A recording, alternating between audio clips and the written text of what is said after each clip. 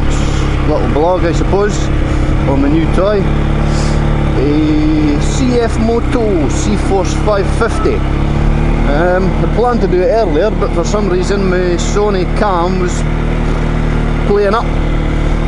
When it came out, it wasn't registering the memory cards. I tried 3 different cards, wouldn't register any of them. Played about with it for a bit and then gave up, and then stopped there. Switched it on to see if it was just happening to work, and it did. So who knows? Who knows? Maybe it's switched off already. Been out touring. I've had the bike now about a week. Quad, ATV, whatever you want to call it. About a week, and I've been out mainly with a wee man on the back. I'm pretty much always with a wee man on the back. There he goes there. Say hello, Henry. Hen, say hello. Hello to the camera. Hello. So obviously with him on the back I can't be going too daft. So just nice and easy. I could probably done about 10-15 kilometres today, just about to head back home because unfortunately I fly out tonight to go to work. So just out for a short run before we go. That was just one of the local little reservoirs that feeds all the paddy fields, but dry season, so they're all empty just now, really empty. Rainy season in a month or 2 if I remember correctly, and they should all fill back up, but last rainy season wasn't so rainy, hence the levels are all really low this year compared to what they normally are. Anyway, a little bit about the bike. It's a 500cc CFMOTO, if you've not heard of it, Chinese company, so yeah, I know, sure you're all going to say cheap Chinese shite, but well, I've been researching them for the last couple of months now, because I was initially thinking of getting a side-by-side, but the prices over here for like the Polaris or Can-Am is just stupid, you know. You're paying twice the money because it's classed as a luxury item, you know, that gets massive import tax on them. And the more I looked at the CFMOTOs, the more research I've done, they don't have any more issues or problems than the likes of Can-Am or Polaris do, so it's a local little army camp type, well, it's like a forestry protection place,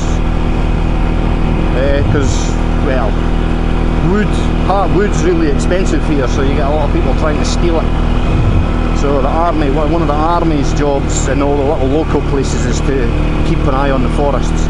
Anyway, I digress, as they say. Back to the bike. So well, like I say, I done my homework, done plenty of research, read the forums, I think I watched almost every YouTube video going on them, and for what I see, for the money you pay, you can't go wrong.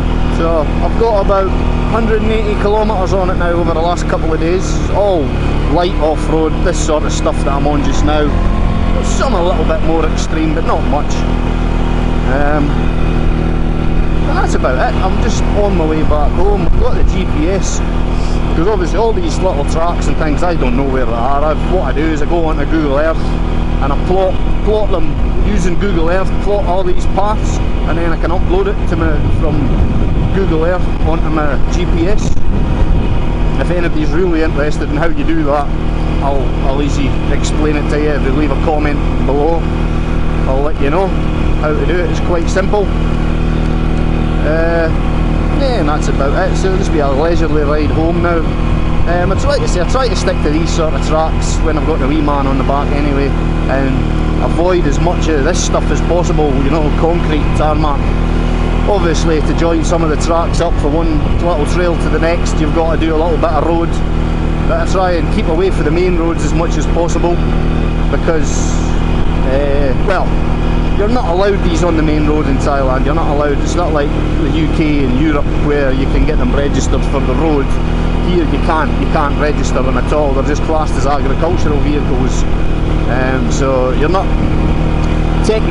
allowed on the main road with them, but nobody really bothers so much as long as you're not being stupid and, you know, going for miles and miles on dual carriageways or motorways or the likes of that.